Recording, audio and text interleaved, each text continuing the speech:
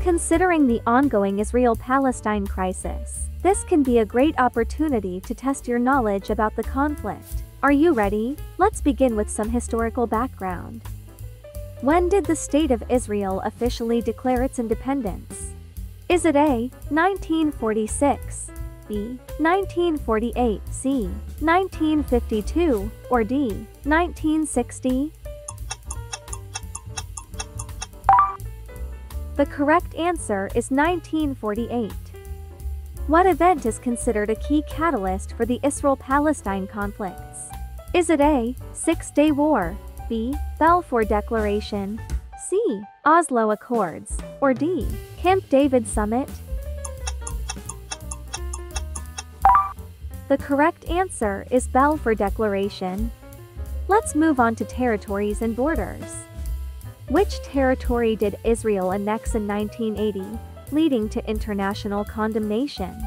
Is it A. West Bank, B. Gaza Strip, C. Golan Heights, or D. Sinai Peninsula?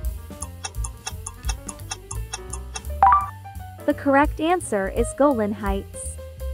Next question. What does the Green Line refer to? Is it A. Israel's official border, B. the 1949 Armistice Line, C. the Georgian River, or D. the Mediterranean coastline? The correct answer is the 1949 Armistice Line. Moving on, let's continue with peace processes. The Oslo Accords aimed to establish self-rule for Palestinians in which areas? Is it A. West Bank and Gaza Strip, B. Golan Heights, C. East Jerusalem, or D. Sinai Peninsula?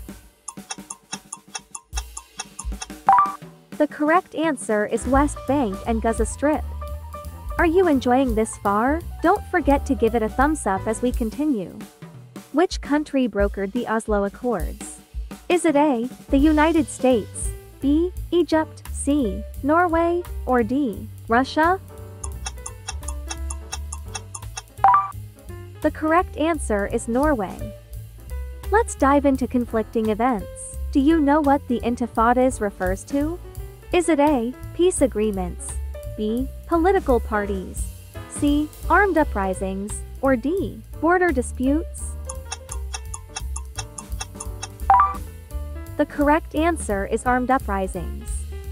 Operation Protective Edge, which took place in 2014, involved conflicts between Israel and which resistant group? Is it A. Lebanon, B. Syria, C. Hamas, or D. Fatah?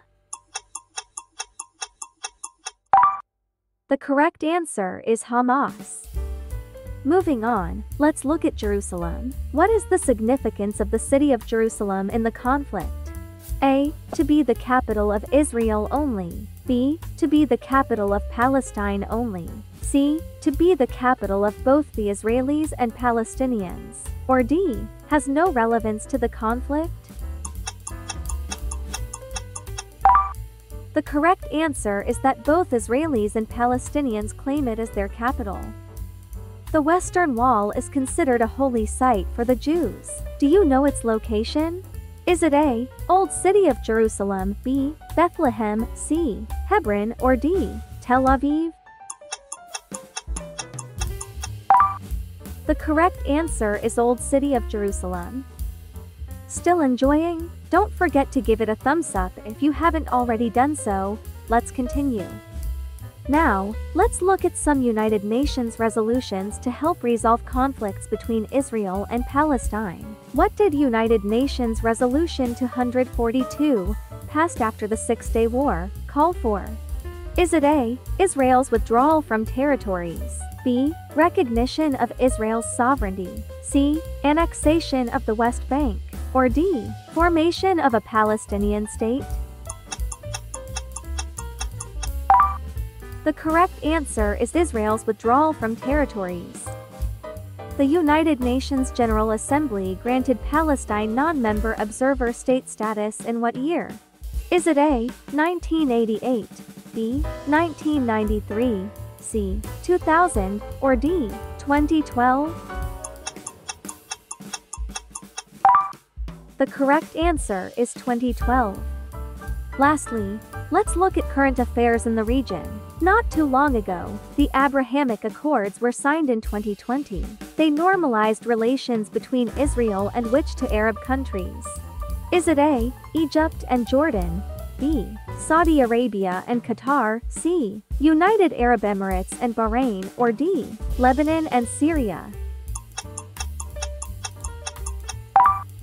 The correct answer is United Arab Emirates and Bahrain. Finally, we've come to the end of the challenge. Let's finish with this last question, which is often on everyone's lips. Who is the current Prime Minister of Israel as of October 2023?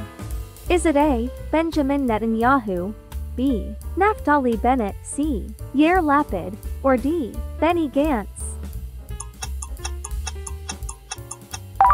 The correct answer is Benjamin Netanyahu. Thanks for watching till the end. We hope to see you again in the next video, and remember to like, share, and subscribe before you go.